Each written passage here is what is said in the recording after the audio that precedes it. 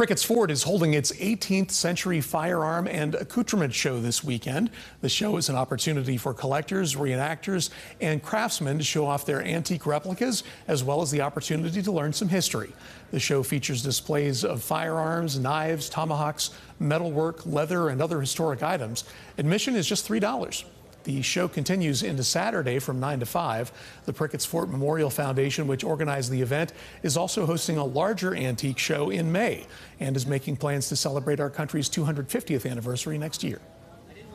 But I can tell you that we had a gun here on display that was, it was a modern-made contemporary muzzleloader that was $110,000.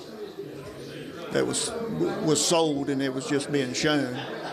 So that's a lot of money to put in a muzzleloader.